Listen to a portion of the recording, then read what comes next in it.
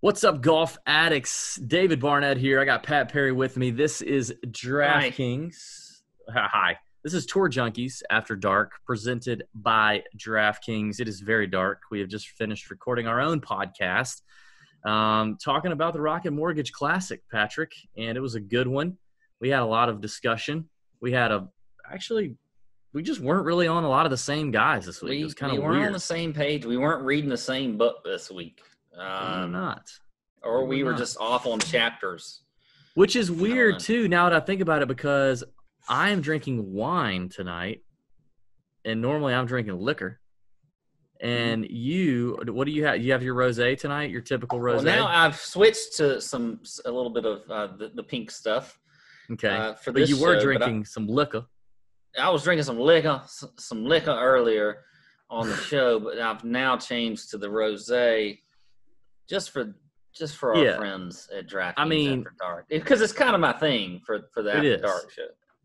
I mean, at the end of our podcast tonight, you read rap lyrics, and it's really hard to read G's and Hustlers while holding a glass of pink rosé. You know what I mean? What I Like really should have that's a been tough look. drinking, what I really should have been drinking during the show, because based off of some gin and juice, I should have had some gin and juice. You should But have. you didn't tell me what song I was going to be No, I didn't singing. tell you. That I was going to be dealing with some Snoop Dogg, Yeah. because then I would have had some gin and juice.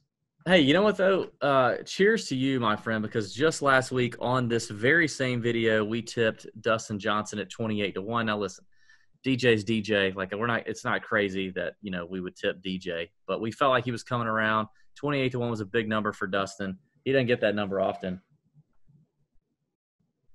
and it cashed. So there you go. Let's get into it, Pat. We got the Rocket Mortgage Classic from Detroit Golf Club in Detroit, Michigan. This is only the second time that this PGA Tour event has been hosted here at Detroit Golf Club. So tell the fine viewers here at TJ After Dark, after they hit the subscribe button and give it a thumbs up, why don't you tell them, what they can expect with this golf course, some key stats you're looking at, and then we'll talk about some players we disagreed on, the couple that we may have disagreed on. And then we're going to go through some DraftKings Sportsbook plays that we like. Yeah, so this is the second year we have played at this event, so we don't have a lot of course history. We've only played here 2 years at Detroit Golf Club. It is a par 72. It is measuring just over 7,300 yards.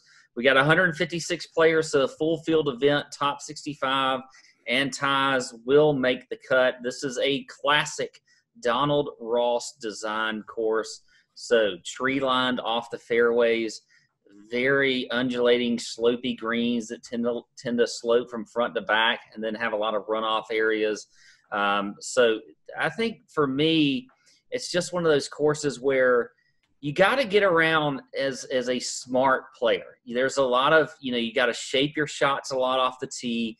You've got to hit these greens from the right angles. Now, here's one of the things we've heard about a lot this week. Last year, this course played as one of the easiest courses on tour. As a matter of fact, 5 under made the cut, which is the first time that 5 under has made the cut since 2016. And 25 under was the total for the winner, which was Nate Lashley last year. So birdies were scored in bunches last year. I think you're going to get that again for this year's version. There's some rumor that they're going to grow up the rough and whatever else.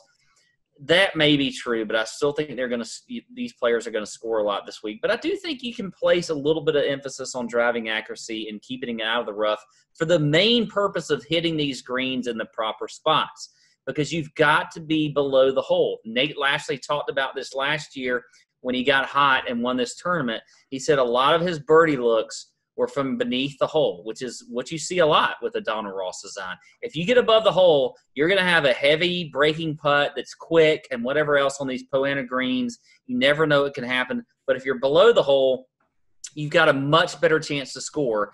And again, I think scoring is going to be at a premium this week. So I'm looking at birdie or better percentage. I'm looking at strokes gained approach. I mentioned that as well. And I think now, now that we've got, we're week 4 into this restart of the tour, definitely can look at form. You can. I mean, form is big of a factor this week as it has been so far. So I think that's important. Now, a little bit weaker field this week than we've had since the restart, and I'm not surprised. Some guys are going to take a break, but we do have some of the top players this week. So it's going to be a fun week, a good tournament. I think it's a good course, and I'm excited to see what these guys can do and to talk a little bit of disagreement or agreement maybe that you and I had on the show. So there you go. That's my rundown, DB. Yeah, you mentioned, man, it's a birdie fest. Nate Lashley Monday qualified to make it into this tournament last year, got hot and won at 25 under. People, that is a lot under, okay? Now, you mentioned it was the first time 5 under made the cut. That is not true. It's the first time 5 under was the cut line. Pat is after dark and the rosé's kicking. So 5 under typically I thought I said 5 under. It's the cut. first time since 2016 that 5 under was the cut line. That's what I said. I believe. Did I not say that? That's what I meant to say. You just kept saying it's the first time 5 under made the cut. No, I meant to say since 2016 that 5 under was the lowest. Whatever. Okay. I just wanted to clear up for the people. Yeah, this is going to be a birdie fest, like you mentioned. So you got to be able to score. Now, this is one thing we talk about a lot over at Tour Junkies is when you have a course where birdies and eagles are aplenty, anyone out of this 154-player man field can win this golf tournament. Just about, okay? Anybody who's played well enough, whose career has brought them to this point, can get hot for 4 days and run away with a golf tournament like Nate Lashley did last year. The harder the course, the more difficult the course, the more you tend to see the cream rise to the top, all right? It doesn't mean that the cream won't rise to the top this week. It just means that the birdie fest tends to bring things to a little more of an even playing field. You get somebody with a hot putter like Nate Lashley last year, that's what happens. So that is something you want to keep in mind. I mean, Nate Lashley won at 250-1 last year at this event. This is why I love golf. This is why I love betting on golf. If you're new to this, if you're only watching this because you're just waiting for the NBA or Major League Baseball or NFL to kick back up, let me tell you, this is why betting on golf is so much fun and can be very profitable because it is such a variable game and you have 250-1 winners. It doesn't happen often, but you have plenty of triple-digit winners, 100, 125, 150-1. Happens all the time. So, that's what we're going to get. Now, you mentioned not as sexy of a field as we've been used to seeing since the restart. So this is cool. This is going to be a fun event. I agree with you, man. I think strokes gain approach, iron play is key. And you mentioned hitting fairways because if you don't play golf, when your ball is in the fairway, it is a lot easier to control your distance into greens. That's a lot easier. Now, you would know more about being in the fairways than I would. I tend to be in a little more rough than you do, but from what I hear, it's easier to control distance. It is. Yes. Yeah. The short grass helps. Yeah, and with all the undulation, of these Donald Ross greens, you got to be on the proper tiers, and you got to try to give yourself, as you mentioned, those uphill putts. So there you go. That's what we're looking at. Now you did say one thing, and I want to bring up the first player here that we have somewhat of a disagreement on. You said this is a thinking man's kind of smart person's golf course, like somebody who can really think their way around here, work the ball both ways. I know where we're going here. Someone who, may enjoy the challenge of a brand new golf course that they haven't seen and that really a whole lot of people haven't seen other than the 1 year they played it. Someone that may enjoy a Donald Ross design with a lot of slopiness and thinking about, hey, should I just fly it back to the hole and stop it right there? Should I hit it over here and let the slope carry it? Someone like that, you might say, would be an ideal player that you were not necessarily feeling, and that is Mr. Bryson Dechambeau, who I am going to totally consume all the chalk because I think he's going to be very popular. I'm willing to consume the Bryson chalk. You are not. Is that simply because it's just gotten the projection is too high for you, which, I mean, I would say comfortably Bryson is going to be somewhere in the 30% range for tournaments across the board on DraftKings. Well, officially, my fade was not on the show. It was not Bryson DeChambeau, who I think is by far the best player in this field this week. Let's just look at some stats here. He was second in Mexico. He was fourth at the Arnold Palmer. He was 3rd when we started back at the Schwab at the Colonial, 8th at the Heritage, and T6 at the Travelers. So if you're counting, that is 5 straight top 10 finishes. Now, so I do think for a guy good. Yeah, for a guy priced at 11.7, he is finally getting priced where he probably should be. Well, Rory's not here. Yeah, Rory's not here and whatever else. But in order to get value out of him, you've definitely got to have a top 10 at least, okay? I feel like if you can fade him this week and just for some reason, he has a bad week, you're going to gain a lot on the field if you don't play him. And you got to choose if you're going to play him or not. And I think if you're going to play Bryson, you play a ton of them. But I think if you don't play him, don't play any of them. And then you just go from there. And I just feel like this is the week to do that. I mean, I agree that, like, he's a thinking man. This is like a perfect kind of course for him. But it's a gamble for me. And I feel like this is the week you gamble against him. And look, we talk about how variable this game is. You even mentioned it with Nate Lashley winning and guys that are 250 to 1 and 300 to 1 and stuff like that. So if you can think that way, for guys like that, then think the same way for guys that are favorites like Bryson Dechambeau and say, you know what, I'm going to take a gamble and say that Dechambeau is going to have a bad week for once, even though it's like been forever. And I'm going to fade him, and I'm going to gain a ton of leverage on the field. And I just feel like that's the best play for me this week. Now, am I going to hate you for playing Bryson DeChambeau? No, because I'm like, as much as I can't stand him from a personality standpoint, he's done everything that is right for his game coming out of the break and everything like that. But for me, I just feel like I don't know if I want to say the smartest play, but the best gamble is to fade him this week. And there's a difference to me between being smart and gambling, because sometimes you're just going for a little bit of luck. And so I think you're trying for a little bit of luck here, and he has a bad week, and you end up lapping the field because he's going to be 40 or 50% on. He's not going to be 40 or 50%. He's going to be like 30. He is. I think he is in some of your like higher dollar single entries. I bet you he is. He could get to 40. I'd be shocked if he gets over 40. But yeah, I mean, I do think if you're going to play him, you go ahead and go overload, like you said. And I plan on doing that. I'm going to have him in like 75% of my lineups.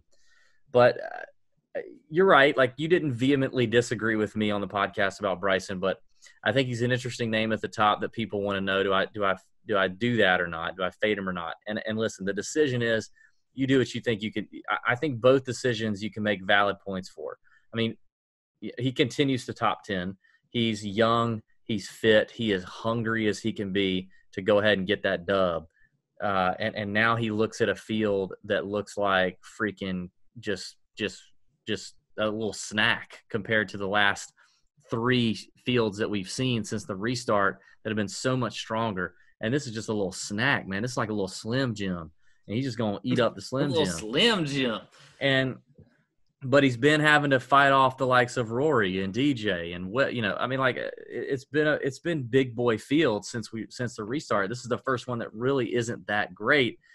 And I'm just not fully ready, even with the 11.7 price tag, to hop off the Bryson wagon, the Bryson meat wagon. You know what I mean? I'm all aboard that the Bryson meat wagon, dog. He is cruising right now. I mean, the thing is, we just haven't seen him really like put everything.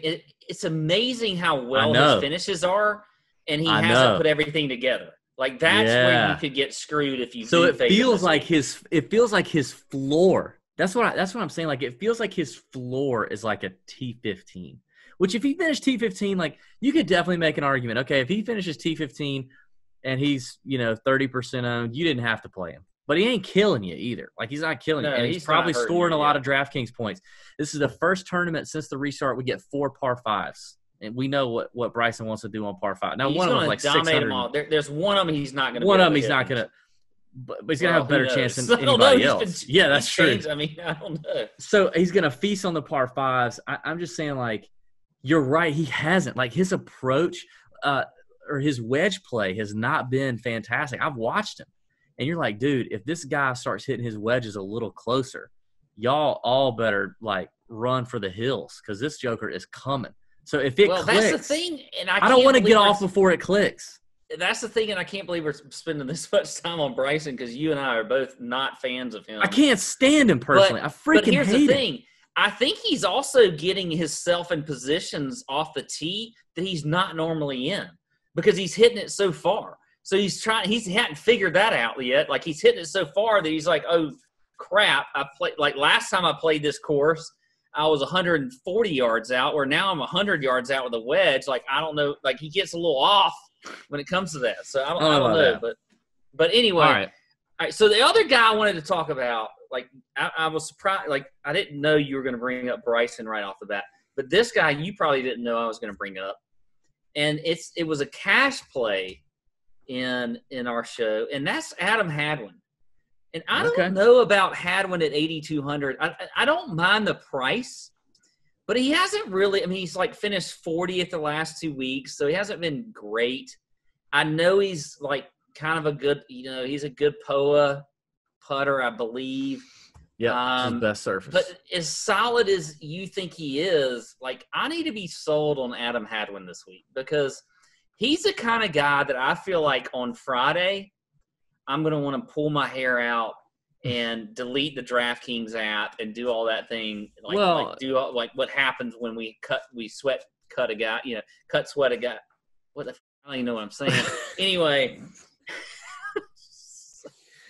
Okay, well, I think you're mistaking him for a couple people priced around him, being Lucas Glover and Rafa Cabrera Bello. But I love Glover, by the way, this week. But listen, anyway, I think this seemingly even after 1 year, but when you just look at Donald Ross designs in general, this is a stereotypical hit some fairways, hit some greens, make some putts on some undulating, tricky greens.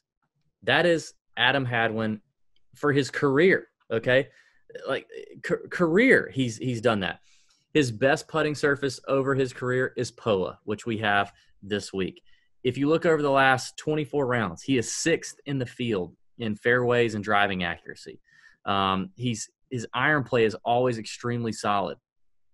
Greens in regulation, extremely solid. What has he done since the break or since the restart? He's 11th in this field in fairways and accuracy just since the break. He's 3rd in greens in regulation just since the break. I just think Hadwin. I think Hadwin's got a ton of. I think he's got winning upside. I mean, he's a solid player. Yeah.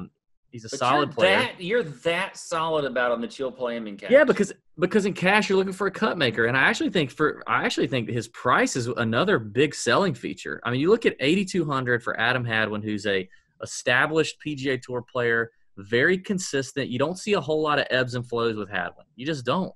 He's a consistent cut maker. I mean, I would take him 9 times out of 10 to make the cut over Rafa, over Glover, over Jason Day right now. I just feel like in that range, he's actually a pretty good value. Okay. This is a great course for him. It is. And you may have sold me a little bit. And I'm using this opportunity, by the way, to also bring up right above him at 8,300, Christian Bezuidenhout. Bezuidenhout is a great tournament play, and I don't know. We don't have to get into him too much, but I think he's a great tournament play, and I like him right there. Well, so if you like this show is not about agreement, Pat, and we both did agree on old Seabez. We both like Seabez, who is what I said is European Tour Adam Hadwin. He's accurate. He's understated. He's not going to blow you away with distance, but he hits a lot of fairways. He hits a lot of greens in regulation. He's a very good putter, and that's Adam Hadwin. I don't know it's Adam Hadwin $100 more expensive. That's all it is. All right. So now I do think Seabez will be lower owned in terms of tournaments. I do believe that. But that's why I went with Hadwin in cash. I don't care about the ownership in cash. I just I want the guy who has the best chance of making the cut in cash. That's what I want. I want that everywhere, but Obviously, it's essential to get 5 of 6 or 6 of 6 through in cash. Yeah, which was very difficult last week. Very difficult to do last week. 2 to 3%, I believe, in the Millie Maker, which is unreal. Let's get into some sportsbook plays, Patrick. I've got some outrights. I've got a couple of top 10 bets I'm looking at and a couple of head-to-heads. I will tell you that to kick off the outright card, I'm looking at Kevin Na at 40 to 1. He is a proven PGA Tour, multiple PGA Tour winner. He is either hot or cold. He is rarely lukewarm. He played well last week. Very accurate player. When the putter's on, he is hot. I like him at 40 to 1. He was at 50 to 1 earlier this afternoon. He's been bet down, or DK has figured out something. So he's going that direction. I'd like to grab him at 40 to 1 before he drops even more. But I like the winning upside for Kevin Na. Now, listen, Kevin Na is probably either going to top 5 it and you'll have a sweat, or he's going to trunk slam on Friday and he'll be home and you'll be commenting in the YouTube page here what bunch of tools we are. That's just what he does. He wins though. He wins every now and then. He wins. So I like Na, and you mentioned him. I had him written down. Adam Hadwin, 55 to 1 for all the reasons I just talked about. I like that. I like HV3, Harold Varner III at 70 to 1, who's playing very well right now, making a lot of cuts, came really close to winning the first event back from the restart at the Charles Schwab, just faded a little bit on the weekend. Ton of upside, ton of scoring. He's knocking on the door. Love 70 to 1. And finally, Brendan Todd at 90 to 1, who we saw lose to Dustin Johnson basically because of one bad hole. If he wouldn't have had the one bad hole, DJ Shirley tried to cough it up at the end there. He would have been right in it. When he's hot, he's hot. You know, he won back-to-back tour events in the fall. This is a 3-time PGA Tour winner who's obviously in good form, and the course fits him. That's the trifecta. He's a winner 3 times on the tour in a weaker. Incredible form, good form coming off of last week, finishing runner-up. And he's a course fit. This is not a course that is a little bit out of his league. And he's 90 to 1. Give me all that, Brendan Todd. And then I'm going to go 2 guys that are both 20 to 1 to finish top 10 on DK Sportsbook, and that is Cameron Tringali and Wesley Bryan. Both pretty accurate players. Wesley playing pretty well right now after the restart, coming off of an injury over the last year or so. 20 to 1, I like that number. I don't really bet like 12 to 1 guys. I don't do that. I like the big balls betting, you know what I mean? So I'll go 20 to 1 for a T10 for Wesley Bryan and Cam Tringali. I'll hold off on the matchups. Let's hear what you have to say about outrights and anything else. Yeah, okay. So here you go. I am by the way, I like the Wesley Bryan 20 to 1. I think that's a good bet there. It's top 10, I believe, right? Top 10. Yep. So yep. I do like that. He's been playing good. He has shocked me, by the way, coming off the injury and everything else. He's played really well. So yeah, yes. I'm a big fan of that. I'm, I mentioned on our show, I'm back on Scotty Scheffler, and I like him at 40 to 1. So as far as one of the shorter odds guys out there, I'm going to go with Scheffler at 40 to 1. I think he should just own these par fives. And he really, like last week on the par fives, I don't understand it. Like maybe he just didn't feel comfortable on them. I don't know. But this week, he should just, like you said with Bryson DeChambeau, feast on these par fives. So I like Scotty Scheffler at 40 to 1. I like Alexander Noren at 80 to 1. He's been a guy that I've been on all year and just has been extremely solid. I think he's going to win at some point. I like Maverick McNeely at 90 to 1. Another guy who's been not only a cut maker, but I think he's a guy that can score and do well. You know, I think going a little longer here, Chris Kirk at 125 to 1. We saw him just win a web.com or damn it, I always missed the Corn Ferry last week. Or just a couple weeks ago. He's at 125 to 1, a guy that also can score, and I think he's back just in good form and everything, so I like him. Tyler Duncan at 150 to 1, I think is a good play as well. Yeah, look at you going long shots here tonight, bud. And then another really long shot, a guy that played really well last week with the T6, Patton Kizzire. He is at 200 to 1 this week. But 2-time PGA Tour winner. He's won on the tour. I think this is a good course fit for him. And also, if you want to just bet him top 10, he's 16-1. But he's at 200. I mean, you might as well, if you're going to bet him, just go 200-1. Just go there. I don't like the 16-1 number, actually. Yeah, so there you go. Those are my outrights. So you hit the matchups there. By the way, I don't really have any matchups. So. Okay, I have a couple juicy matchups to throw out. We talked about my boy Seabez. I like Seabez over Kisner. I like Nate Lashley, defending champion, at plus money over Harry Higgs. Higgs not playing great. I like Higgs a lot. I think he's going to have a tremendous career. But lately it's not great. And then Lashley, he's coming back where there's a little magic, and he's a plus number. I like that. I like Bubba at a plus number over Finau. I think when you look at what they're both doing well and not so well, Bubba's a little more consistent right now with the irons than Finau is. I don't like where Finau's irons are at the moment. I was paying a lot of attention last week because I had him, and he missed the cut. But Bubba at plus 110 over Finau is interesting. And then Rory Sabatini at plus 100 over JT Poston is also interesting. I love the Postman. Big fan, and this course should fit him to a T. He played, but he's not been playing well. The irons have been very off, very, very off, and I don't like that for JT since the restart. Now maybe he finds something between now and then, but Sabatini's, a good player, with the irons as well, and already kind of playing a little better since the restart than JT. So I'll take the plus money on all those matchups. I like going to plus dollars, baby. I'm not trying to give you a bunch of minus 130s up in here. That is Tour Junkies After Dark for the Rocket Mortgage Classic. Thanks for sticking it out with us this week. We'll be back next week. May your screens be green. Give it a thumbs up. Give it a subscribe. And, have a great week. See ya. Out.